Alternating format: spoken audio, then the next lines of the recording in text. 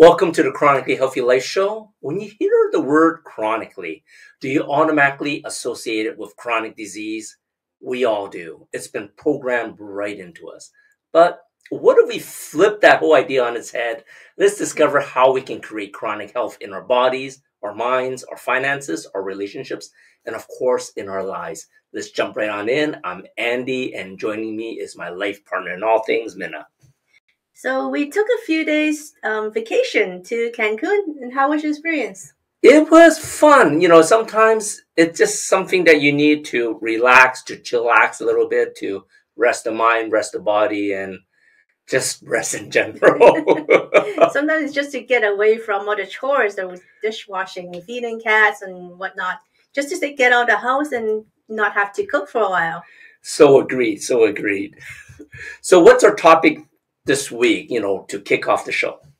Well, we talked to some couples during our trip in Cancun, so let's talk about that, Yeah, I think that would be interesting. So we took a trip to Cancun and, we met a lot of people. And it was interesting as we're meeting people, seeing couples and stuff, that it became very obvious that not all couples are aligned in their goals for retirement. So we went to a all-inclusive adult-only resort. 21 over. 21 over, so we don't see any kids. So the people that goes there is either like a honeymooners or they are doing retiring. As a couple, as a retired couple, they can spend time vacationing together, or another couple, maybe they just winding down, or they're becoming empty nesters. That's when they actually have the time to go to an adult-only resort. Exactly. And, I think, it'll be sort of interesting to share some of the things that we notice when couples don't share, when their goals aren't aligned for retirement and what that may look like. I mean, we talked about couples being aligned throughout their entire relationship. Basically, you need to align about what your career should look like as a couple, what your family situation is going to look like. Retirement is no different. I mean, if I see myself as someone that goes to travel the world, after I retire, and you see someone that is going to just stay put and, I don't know, take care of your cats, that's a very different vision. So as a couple, you need to work things out as your retirement plan. Oh, for sure. And I think it comes down to, depending on your vision, what's it going to take financially also. And are you the type that has to be around friends or family? Or can you just let it all go and start over, right? Yeah, because retirement really is a major life transformation, right? Mm-hmm. It's the time that you actually leave your life behind, leave your work behind. You're actually starting someone new as a older person. And, starting a new phase in life when you're 60s or maybe even 70s, it could be a challenge. Exactly. And, when we're in Cancun, we got some that shared the same vision of traveling the world, they said, oh, we're finally empty nesters. We're just hitting different areas. Or maybe it's just a matter of ticking off bucket list of travel places, right? Things to do before you get too old and too wobbly to do anything. Or maybe they're just there to chillax like we were, right? Just unwind and reset our minds to see what's going to be moving forward, right? Right. And your retirement plan will really depend on your family situation and your financial situation, right? I mean, if you're grandparents with 16 grandkids, you probably want to stay a little more, stay put and take care of your kids sometimes. But, if you are freelance like us, you just want to travel the world. There are couples that just live off these world cruises. Mm-hmm. Oh, yeah, right? yeah. They just travel on a cruise and they don't even have a home there. That's what they do on a boat. Yeah, because he said it's just so much easier not worrying about taxes and rent, and all the meals are planned for them, and they just wake up in a new city or new place every day almost, right? Which is I think it's a pretty good living. But why do you think it's so important for couples to share the same vision even for retirement? Because sometimes people can't even seem to share the same vision in investments. Well, yeah, I mean that's a problem, right? for one thing, when you retire, your financial situation changes. Mm-hmm. So you do have to plan out your next 30, 40, 50 years, however long your retirement is going to be, and how you're going to spend that money that you have. Or sometimes you might want to downsize your living and move to a cheaper place to live. You may want to have a part-time job or some like residual earnings of some kind to subsidize your finances. Of course, and I think it's always interesting. Some people think that retirement, you'll be either lying on the beach or you're just sitting watching TV all the time. Maybe you choose to find something to continuously do because it can be really boring. It's not about just subsidizing your money, but keeping your mind alive, keeping something, having passion and doing something you love. You can still continue to do that while you're retiring, but maybe you can do it in a smaller scale and helping things along where you're retiring it. I know that a lot of people, that especially those that are working really hard right now, they're going to say, when I retire, I'm going to do nothing. Now, when you do nothing, you're actually doing something. You kind of have to figure out what that do nothing actually means. It could be just reading a book or go swimming or do, I don't know, watch TV or do. So you're actually doing something when you do nothing. You're just not working. And that's so true. And one of the things that I notice that a lot of people don't think about, because they're always talking about retirement. Someday we're going to make enough money. Someday the kid's going to move out and we'll be empty nesters. Someday when we have enough money, or we don't have to take care of our parents or whatever. But that's someday they're planning all this, but they're not taking care of their health. How many people that we see there that was like, hobbling around? This is an all-inclusive resort. Everything's planned for you. And yet they couldn't even really enjoy everything because they're either walking around the cane, they're being pushed around in a wheelchair or something. That's something that I think couples should really think about retiring, into their later years too, about their health, right? Yeah, I mean, health expenses, medical expenses is probably one of the bigger expenses during your retirement. That's how the financial planners tell you that you need to set aside this much money because you're going to be sick. You're going to have to pay for surgeries and medical bills and whatnot. Mm-hmm. So if you manage to actually stay healthy and stay away from paying for the most medical bills, you're actually a lot better off. But for you to be healthy in your retirement, it takes years and years of planning. Exactly. And typically you need to, the earlier you start, the better, because usually once your health starts going downhill, before you start thinking about your health, then it's a little harder to plan for that, because like Minna says, a lot of the money then will be going towards health challenges that could be going towards your retirement. For sure. I mean, I watched my mom getting actually really sick, even though she's not really sick. She's just not healthy. She always in the bed. She is tired, headaches, dizzy, all sorts of sickness. That's not really a big sickness, but she's just not well enough to move around and not well enough to travel. And that was when I was a teenager, so she's only in the mid-50s. Yeah, I remember that. And they are retired in the 50s, so they financially they're doing okay, but they can't really enjoy it for the next 30, 40 years. They just not a whole lot to do as a retired couple. But one more fun tip, assuming everyone's going to be healthy into the hundreds, but what if you find you just don't have enough money, that magical number in your head, to retire? Because some people think they need millions to retire. What is one of the hacks that people can do to retire somewhere if they don't have enough? Just say if you're living in California and it takes probably 10 million to retire, what's a quick tip that you can do? Well, there's a term called geo arbitrage, which means the retirees are relocating to areas that has a lower cost of living, lower standard of living, and a better quality of life, right? And we see a lot of expats nowadays moving to somewhere in South America or to Portugal, Spain, or some to Thailand, Vietnam. Those places are great. They have great air, great clean food, clean air, and the standard of living is only a fraction of what we see here in the United States. And that's one way to stretch your money a lot further than you are here.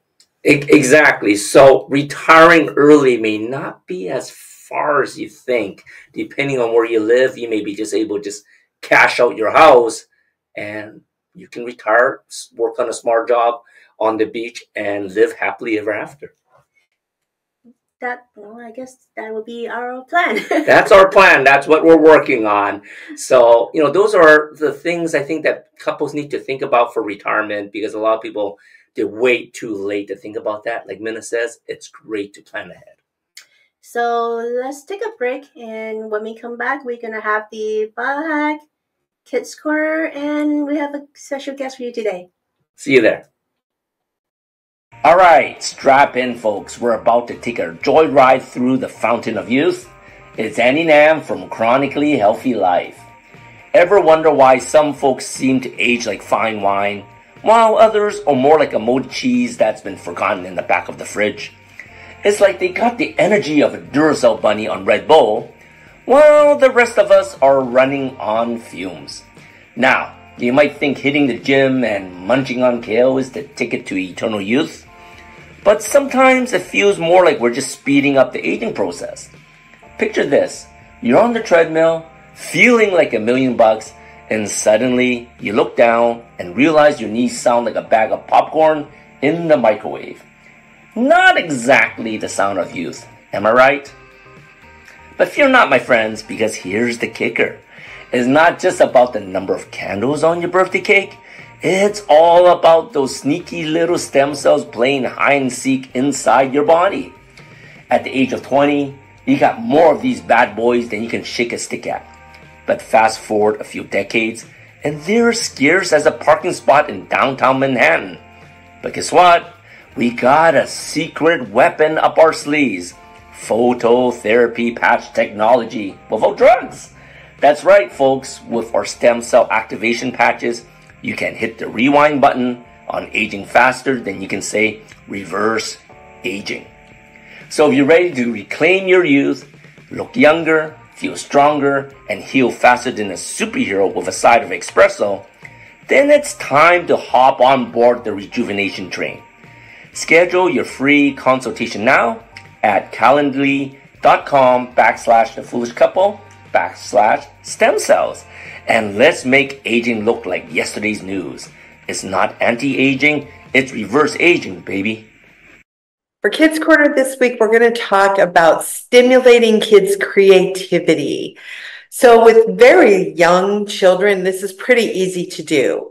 Number one thing you can do is read to your kids.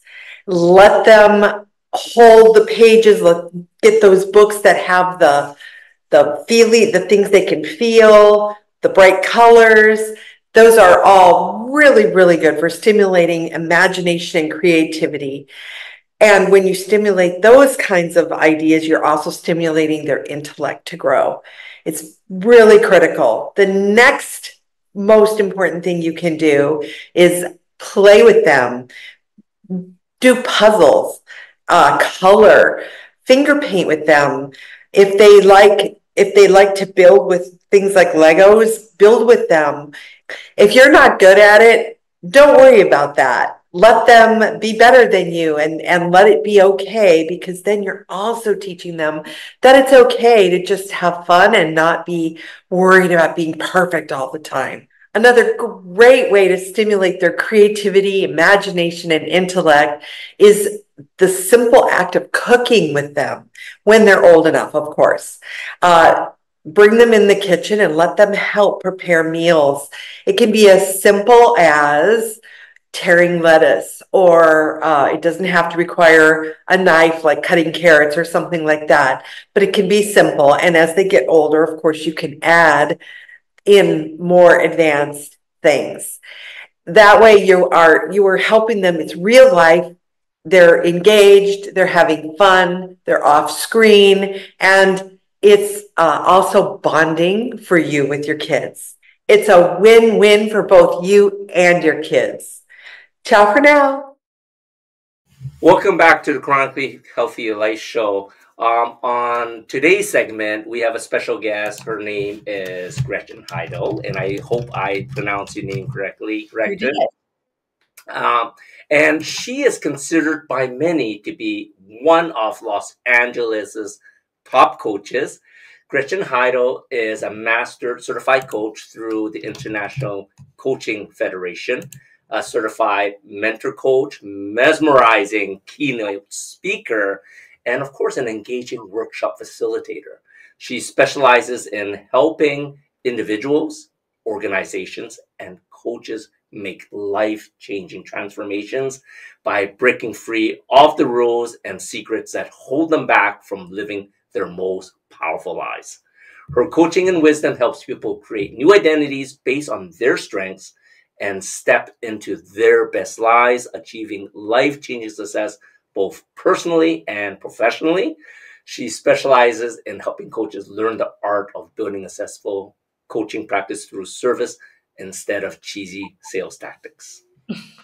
So Gretchen is the author of the book, Break Free from Your Dirty Little Secret, A New You in 10 Secret Breaking Stages. Beautiful. And it's dedicated to helping women break free from the shame of their secrets to step into bigger living. Welcome to our show, Gretchen. Thank you for having me, Aunt Amina. It's nice to be with you. It's very nice to have you here. So, Gretchen, tell us what inspired you to write this book about dirty little secrets? You know, it's such a good question, and I'm so glad that you asked it. For me, I always knew that I was a writer, and there was a day that I was walking in the park, and I really felt God saying to me, okay, Gretchen, you're going to write this book. You're the person to write this book, and this is what it's going to be. And God kind of showed me what these 10 stages were going to be. There's a Mexican food restaurant right across the street from the park. Texted my husband. I said, meet me for tacos. And we talked about the book, and I really felt like now was the time to write a book like this because of all of the coaching that I've done and just seeing what limited lives both men and women were living due to their mindset, due to the secrets of the mind. And I really felt that I had an answer for it. Can you give us an example of what those limits look like? Sure. Well, I think the first thing that probably is important to talk about is what is a secret, because that will really help to show what the limits are. And the truth is that secrets aren't just about the thing that you've done. So many people, it's like, oh, I stole the grapes at the grocery store without paying for them and ate them by the time I get to the checkout counter. Or I scratched that car by accident when I opened my door. Or maybe a bigger secret, I lied on my resume, I had an abortion, I was unfaithful, whatever that might be.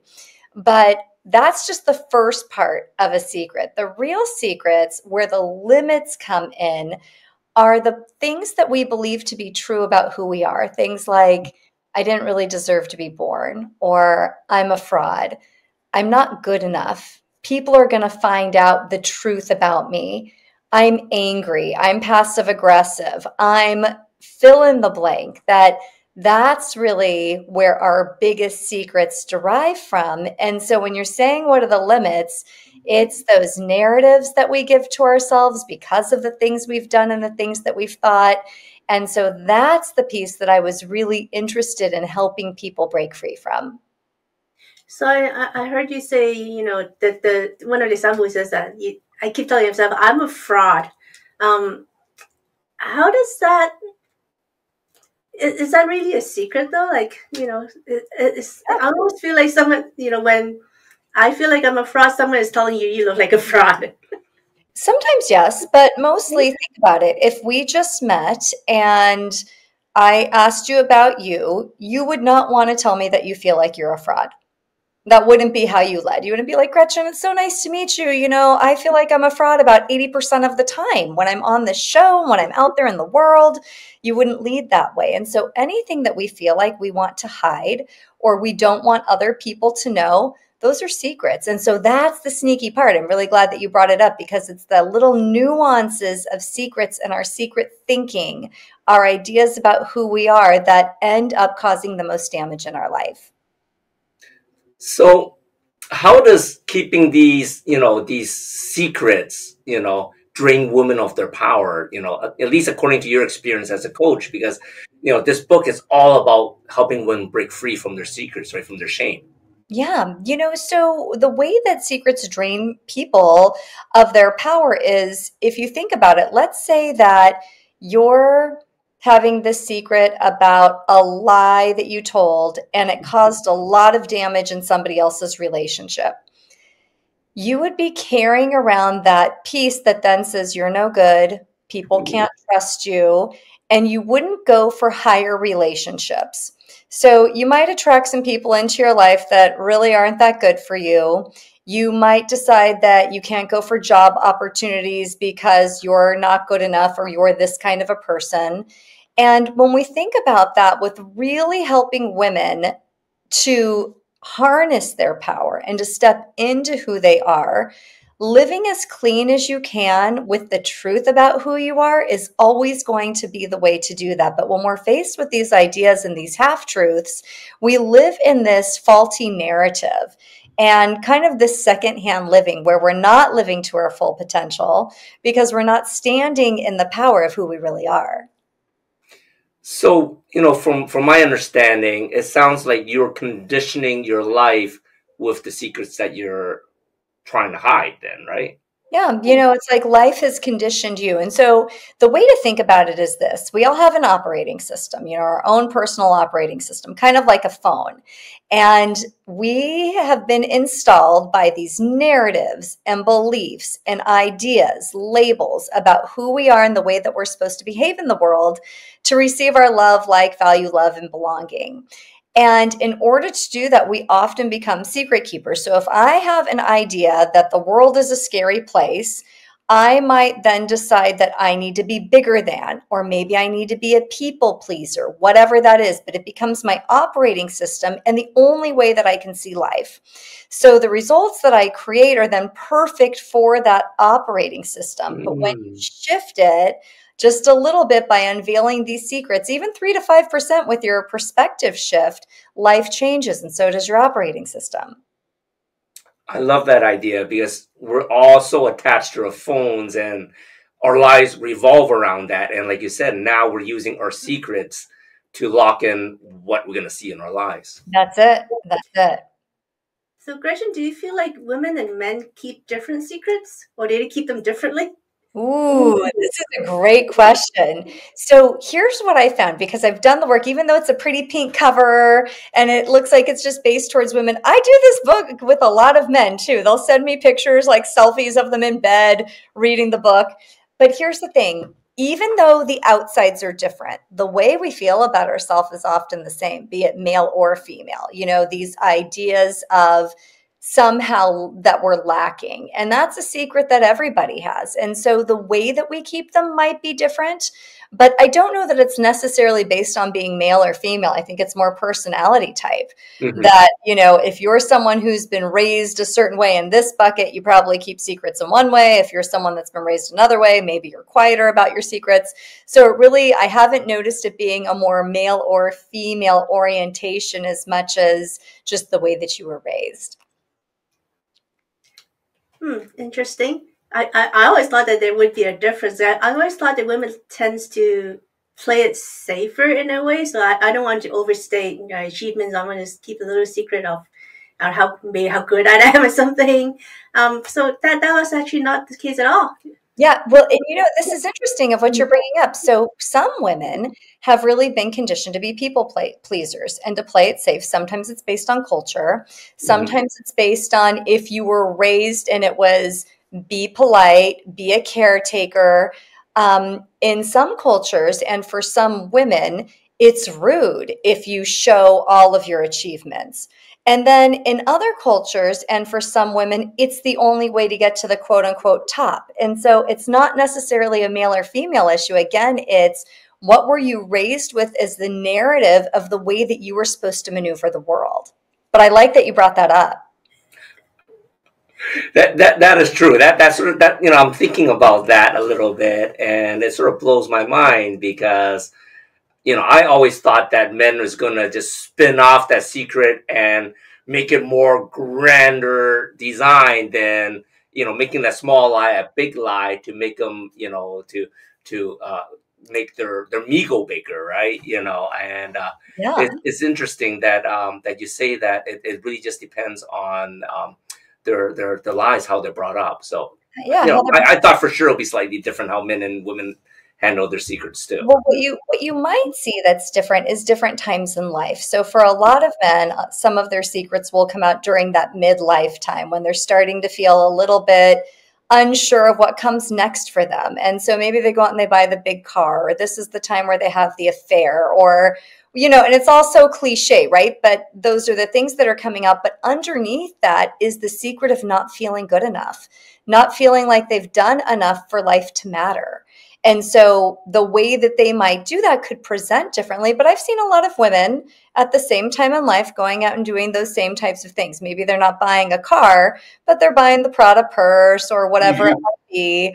And it's the same, but it's to cover up that idea of, is this it? And for most people, that's the biggest secret there is, that somehow they didn't live up to it all. It wasn't enough. They were made for more and have no idea what that is, and they fell short. So do we always know what this dirty little secret of ours is? Not always. That they're insidious, so it's easy to think of the actions, right? Like we all know some of the things that we've done, that it's like, yep, I'd rather nobody know that I did that particular thing. But the secret thoughts are harder, especially when I do this work. Yeah, most of the people that I work with will say, I don't have any secrets. I'm an open book. But the more you start reading that book, the more closed it is. And so when we're looking at the narratives, those are the pieces that when we take a look at the way that you speak to yourself, the real thoughts that you have, your biases, the labels that you have on who you are, the labels that you put on others, a lot of times those are secrets. And that's why I created the 10 stages, is so that people could very slowly begin to unwind. What is this secret? What is the secret that's bigger than I lied on a resume? What is it, the secret thought, the secret feeling that I'm having, and how did it get there? So can you run us what those 10 stages look like?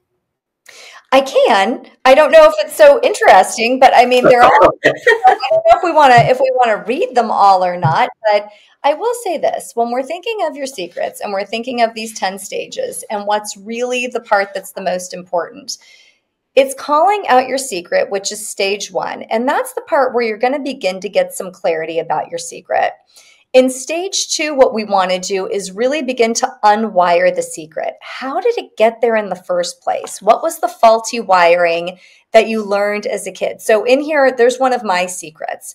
And it's about, I tried to stab my husband in a church when I was feeling very abandoned and unloved. Now that sounds like crazy behavior. I'm a very put together woman. You would never think like, oh, Gretchen's going to go nuts and try to stab her husband. But I had a secret narrative in my head that went back to my faulty wiring, that violence somehow was okay. And so when we look at these messages that we got in the way that we were brought up, it's interesting because that always creates the frameworks of how your secrets got there. And then the other stages, it's about the feelings. What are the feelings that you were trying to chase? For me, it was always to matter. Really, do I matter? Am I really here? Am I important? For someone else, it's about security. Someone else, it might be love. And then we take a look at the finding our false self. Who are we pretending to be in the world? And we could be so much bigger if we could live in the real us. Mm-hmm. Then we talk about some spirituality, because that's really important. We're going to create a secret template. You're going to tell your secret. We're going to look at the pitfalls of where might you still get stuck in secret keeping. And then we're going to get to the place where you get to create a new you and a real new life. So that's where all of these stages come in.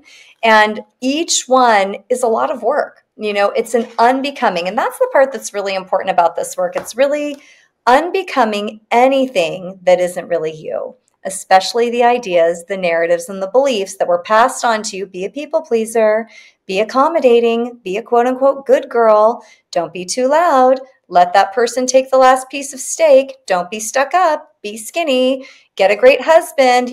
All of these things that it's like, wow, it's a lot for us to balance. So it feels like a lot of these stories is influenced by our parents. Is that right? Yes, our well-meaning parents, and we love them, and our caregivers, because if you think about it, a lot of these things are legacy. So I think about, my grandparents, they came over, they escaped from Hungary, and they had all of their old ideas with them. And they brought them over to America, and then they passed them down. But it's kind of like a bad family recipe where you're like, wait a minute, we don't even like this dish. Why are we trying to eat this? This doesn't fit. Nobody wants this. We should have left that in the old country, but it's been brought over on the boat. You're trying to be respectful, but nobody wants it. That is so true. And, it was really funny because, to be honest, I read the book, minute didn't get a chance to read it yet. Yeah. And as I'm reading through here, and this is like claim your secret, like acknowledge your secret. And I was just sitting there, like you said, I don't have no dirty little secret. And then I'm sitting there writing, thinking, hey, I think I might have rewired some of these things. Like, is this how the way I remembered it as it actually happened? And it's sort of interesting going through the book as you dive in a little deeper. Hey, that actually wasn't the way I remembered it, or that's not the way, I'm doing this because my dad did this, or like you said, your grandfather said that. It's like one of the things that, as a nutrition coach, of course, I'm telling people to eat 80% full, but that's not the way my grandfather taught me. My grandfather, because he grew up, during the war, he says, you need to eat everything on your plate, right? No waste of food, right? But hey, if you do that nowadays, since food is so bountiful, everyone's going to be, just overweight and obese, right? Yes. And, when we think about that, secrets really can make us sick. And so you're talking about it in the idea of food, and think of it just in our spiritual and mental fitness as well, that if we take on every single thing that's been offered to us, every idea, eat your whole plate. My grandfather, there was good questions, bad questions, and stupid questions. So and most of them were stupid, okay? And the biggest currency in our family was intelligence. So we never wanted to be on this side of stupid, so we didn't ask any questions.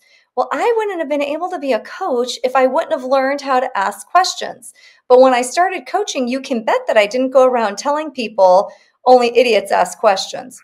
That would not make me, or if people ask me a question like, well, why don't you already know that? You must be pretty stupid. That would never work. So that's a secret, but it's all of these different pieces that we look at, and it's like, wow, I am carrying around hundreds of these, hundreds. And so when we talk about the unbecoming, do I really think people that ask questions are stupid? No, not at all. Do I think I'm stupid because I ask questions? No, but there you go. And so it's breaking family tradition, which often in itself is so hard and so uncomfortable, because then we're getting outside of the family system. So do we need to break out all our secrets in order to break free, or is it like a phased approach to this? It's definitely a phased approach. What I ask people to do, my clients especially, and the readers of the book, is take one at a time. And you can either take it from a thought that you have that's really getting in your way. After that part about the near stabbing in the church, I really had this secret that I'm violent. I'm a violent person. That means I'm scary, which means I'm intimidating, which means I can't have any friends, which means I can't be trusted, which means, just keep following it down. So you can either follow it from a thought or you can follow it from an action, but either way, you'll get the same result. And when you're unwrapping one secret, it's amazing how many pieces of so many other secrets show up.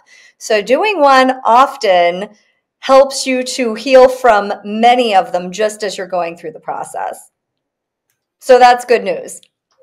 That is so true. So what advice would you give a woman who is struggling with a secret that she's been keeping and, but is finally ready to let it go? Yeah, and this is really important. You have to get support, whether you have a coach, a therapist, maybe a clergy person, a trusted friend.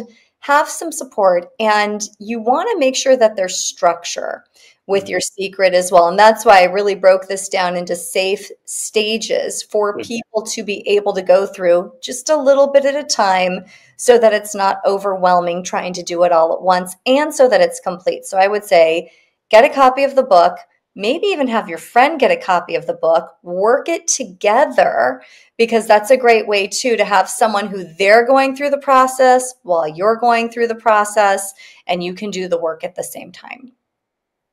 I have a follow-up question on this, and this came to my head. We saw a series. We haven't been watching it, but you're gonna find out that we like watching rom-coms. At least I do. Which is probably weird. Okay, but one of the shows what's it called? 30 Little Liars or Big Little Lies? Big Little Liar. Yeah. Show.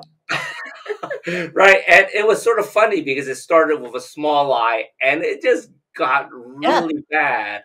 And here you are telling, work together to let your secrets out. In real life, does that happen? It can, definitely, in a really supportive way. And that show is, well, it's great. The writers really wrote it great. But let's look at that for a minute. So each of those characters had their own little, huge secret. Some was about domestic violence. Some was about, the woman who is just so perfect, but really on the inside, she's dying. Then there's the one that is like the divorcee and, raising the kid single or whatever it is. But the secrets, they were all about how they felt about themselves and not wanting other people to know. And while in that particular show, it's a book as well, it all just unravels in some crazy ways. But that's the truth of what happens if we don't get control of our thoughts. So imagine instead, these women come together, and instead of murderers and whatever else is going on in there, they decided to really do some interpersonal work and to go deep and to talk about, I actually hate my marriage. I don't want to have to be perfect. I've put everything on these kids and it's not working out. Underneath that, it's, when do I count? When will I be seen? When will it be enough? No one would have had to get murdered. It would have been really different. It would have been really different. And so while most people, thank God, aren't out there murdering others, they're murdering themselves little by little. We strangle ourselves. We strangle the love we have for ourselves and then for others. Those were some really catty women in that show. And so we strangle it and we never get to be who we're supposed to be. So in your experience, are there any secrets that is actually better off kept to yourselves? This is a good question. So it's not necessarily that it's better off being kept to yourself. Some secrets, though, are better worked through with a therapist rather than with a friend. There's some secrets that feel so big that it might feel dangerous to tell someone in your inner circle, or maybe the person wouldn't be able to look at you the same. But telling is really important. And when you have a third-party therapist, they've heard all of it. Like every single thing. They're not shocked. They're like, yeah, I know. But, they keep their face the right way and they're trained in how to say it. So it's very important to do the work, but picking who you're going to share which secret with is equally as important. That's actually one of the stages in the secret breaking system. So if there's someone out there that is really struggling with a big secret that he or she has been keeping, but is ready to finally let it go, what do you think is the first step? Get the book. That's the first step. Really, get the book, because it's going to walk you through. Something else that you can do as well is take a look at, what was your motive for keeping the secret in the first place? Was it so that you could feel loved? Was it so that you could feel safe? Who were you people pleasing? And what was at stake? Because there was something really important at stake, and that's why you kept it. If I'm eating the grapes at Ralph's and not paying for them, I don't do this, by the way, but let's say I was, by the time I get there, I don't want to be honest and be like, I just ate all of these grapes and I feel like a thief, because you don't want to tell people that. But big or small, silly or serious, secrets are insidious. And how long would this whole process take to let go of a big secret? It depends. It's really different for everyone. And it depends on how ready they are to work this. I take women through a 6-month program where we have a retreat at the beginning, a retreat at the end, and 4 months of coaching in between. And it's a very thorough process because of the unbecoming. You're not going to learn all of this in one sitting, and you're definitely not going to learn it all just from reading a book. There's a lot of action and accountability and love that go with it. So you said you have like a 6 month program for Yeah. women only, or are men allowed, or because Right you now, know, only. However, if I get enough interest from men, I'm going to do one for men too. Currently with the men, I'm doing individual work where we get together and do this. For my women, I have a Break Free to Bold program, and that's a 6 month program where we do it as a group, and there's some individual in there as well. But it's a very thorough program, and the togetherness in hearing that other women feel the same or have done the same, it's so healing on their journey to this breaking free. So how do we know if we have finally let it all go and we're free from these dirty little secrets? Yeah, you're going to feel different. You'll notice that your behavior is different. So if you're someone that usually is, let's say that you have some real negative self-talk in a certain area, you will notice that after you have worked this through, that self-talk isn't there in the same way anymore. What do you think? I'm still trying to figure out what my dirty little secret is. You know, I was like, seriously, I was gonna say, I was so afraid you're gonna ask what's my dirty little secret. Oh man, I'm gonna have to tell my dirty little secret. I mean, I don't know if we have time. Exactly. So can you always tell if someone is holding on to a secret? Most of the time there is a secret that maybe they don't even know that they're holding. So by the time I've talked to them and done some coaching, it's pretty evident what it is. And I always respectfully ask permission to kind of go there and to see if that's something that they want to explore. So, you know, we're talking about your book and then your program over 6 months. You know, what do you hope women take away as a key message or inspiration from reading your book and, you know, releasing their secrets? Yeah, you're not alone. Women from around the world, over 100 women wrote in their secrets. Mhm. And you are not alone. And there is nothing too big that you have done or thought that you can't get freedom from. And you Wow. deserve to have freedom. So let me ask you this. After you let go of the old secrets, what if you have new secrets? Right. Okay. Because it's the spider web. And so that's the part. It's totally a spider web. You will have new secrets. And that's why we continue to do the work. And that's why it's 6 months, is because you're going to have one secret. We unpack it. Oh boy, look at the spider webs. This is here, here, and here.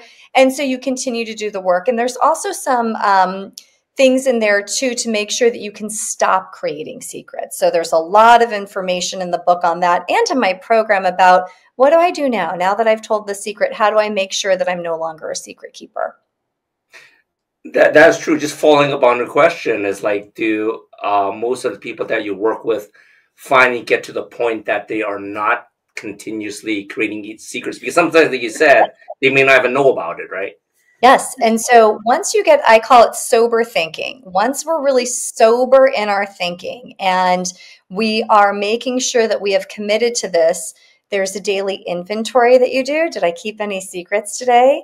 There's body tracking that we do. Because you know, if you kept a secret, like, here it is in my chest. Oh, my stomach, right away. You know, the whole thing. So you do this inventory. And if there's something you need to tell, then you tell it. And oftentimes too, even just acknowledging, oh yeah, I did keep a secret today. I did do that old behavior. Yep. All right. Not going to do that tomorrow is enough, you know, but there's definitely different places just like that to be paying attention to and to take a look at as you're moving forward. That's so awesome. Go ahead. So Gretchen, what is the best way for viewers to reach you if they have secrets to let go? Yeah, they can reach out to me on my website. Here it is right there popped up, and they can email me as well. So they can get your book from the website and everything. If they want to set up a time, they can get everything through your website and through your email. Through my website and my email. And then you can also get the book on Amazon. That is so awesome. Well, thank you, Gretchen, for your time. You know, for us, you know, we're so big into relationships. And I think that's so important to live a chronically healthy life. Yeah. And for you to help women and men break through the secrets to have a better relationships. I think that is just amazing work that you're doing to help change your world in that aspect. I really appreciate it. And thank you so much for having me. And thank you for the work that you're doing. Thank you, Gretchen. Thank you. Coming right up, we're going to have the biohack of the week. Thank you once again for being a guest. Thank you.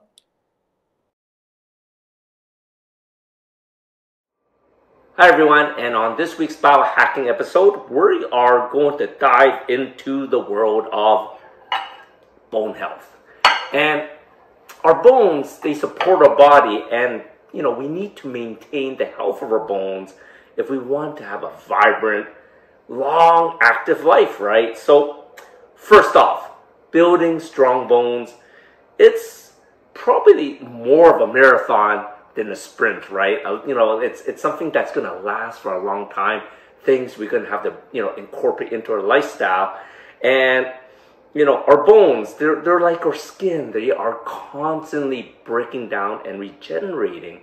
So we want to make sure when they're regenerating to be strong and not brittle. So let's jump right on in for some tips to get some more healthier bones. So let's first talk about the rock star of the bone world. And everyone says you need to have more calcium, right? You need to add calcium. Calcium makes for stronger bones, right? You see those commercials, drink milk for stronger bones, right? But did you know that too much calcium can actually cause damage to your bones and can actually make them more brittle? So rather than overdosing on calcium supplements, like a lot of people are taking calcium supplements all the time, it might be better to get some of that calcium through your greens, like your kale, maybe some of your dairy. And there's no point in having calcium if you can't absorb it, and that comes to vitamin D. We talked about vitamin D on a few of our episodes and the importance of vitamin D, and how the best way to get vitamin D is, of course, through the sun. But without vitamin D, guess what? Our bodies can absorb calcium. And on top of calcium, vitamin D, magnesium, and vitamin K comes into play, which a lot of people are deficient in also. So boosting these nutrients is definitely good for bone health. And when it comes to the next thing is we need to get moving, right? Get jiggy with it. Constant movement is important for bone health. Jogging, walking, we want to do functional strength training exercises. Ideally ones that will give you full range of motion, and some that have resistance. Those will help build stronger bones. So moving on to a big one that everyone's probably having a little bit of now without even knowing about, and that's stress, right? Stress is literally making your bone shake inside its marrow. It's so hard on our body. Stress doesn't just cause chronic inflammation in our bodies, but it can actually cause chronic inflammation and actually weaken our bones. So what can we do to lower stress? Well, you could be like us, take mini vacations. We just came back from Cancun. Or you can take in deep breathing, or meditation, or one of our best things to relax, to chill out, to chillax is watch some rom-coms. That's always a great way to de-stress, right? And next, strike a pose. Your posture is one of the most important and easiest things to do to improve your bone strength and your bone health, right? I know back in the day, and maybe it's still popular now, slouching seems so cool in high school, right? But guess what? As you get older, slouching is not cool. And guess what? When you straighten up, guess what? You look a lot more confident, and it doesn't look like you're auditioning for what's that show called? Hunchback of Notre Dame, Quasimodo. You don't want to look like Quasimodo, right? You want to be, nice, upright, like Prince Charming. Who wants to be Quasimodo when you could be Prince Charming? Take it one day at a time. Do some exercise. Eat your veggies. Get some sun. And, throw that pose. Strike your pose. Get that posture straight. And all these things is going to help with bone health. not only now, but as we get older, not only will we be taller, but we can look more confident as we age. Hello, we are Mutts and Meows Rescue, a 501c3 nonprofit, foster-based, no-kill group. Mutts and Meows Rescue pulls dogs and cats from surrounding shelters in the greater Houston area. We even pick up dogs and cats abandoned on the streets. Mutts and Meows Rescue is foster-based and rely on your donations to keep rescuing.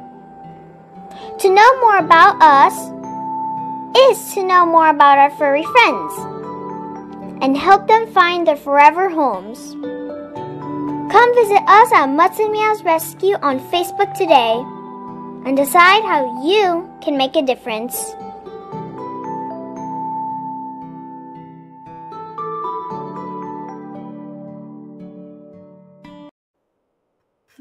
Welcome back to Chronically Healthy Lives. So the last few minutes, I keep thinking, what is my dirty little secret? Have you figured out what yours is? No, and if I did, I'm probably not going to tell you. You're not supposed to tell your loved one. You're supposed to tell a close friend. But no, I haven't figured it out yet. I'm sure I have one, but maybe us guys bury it a little better. So, definitely may have to talk to Gretchen and dig a little deeper on that. Well, I think she's right about how our parents and our grandparents influence us. It's a lot of the expectations from our parents that they tell you should be something, because my dad's an architect and you should be an architect and you should be good at building things, and I'm not, and they say you should be good in sciences, and apparently I'm not that either. Yeah, it's so I true. pretend to be. I have a degree in it, but I'm not actually that good in it. I was not very good listening to my parents because I broke almost everything they wanted me to do, like find a 9-to-5 job and marry someone successful. Well, hey, I did that. So, no, I don't know about successful. Well, next week we have a dear friend as our guest with us. So join us next week. We have Tanya Jones. She's amazing, and definitely we're gonna get a lot of golden nuggets with her. So join us back here on Friday at 7 p.m. CST.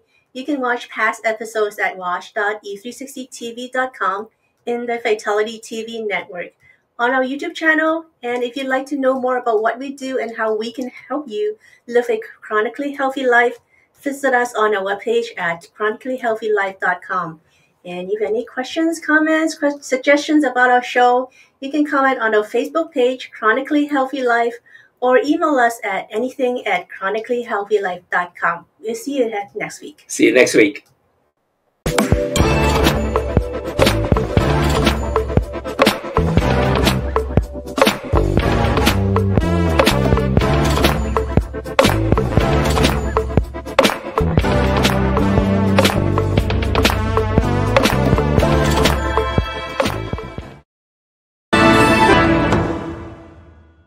Hi, Laura Cross, your host for Mindful Mondays, every Monday at 1 p.m. Central Time, where you can embark on a transformative journey of self-care and ultimate happiness. Tune in to the Voyage to Vitality channel on the Achieve TV network. Mindful Mondays with Laura Cross. Be there, be mindful, and join us on E360 TV.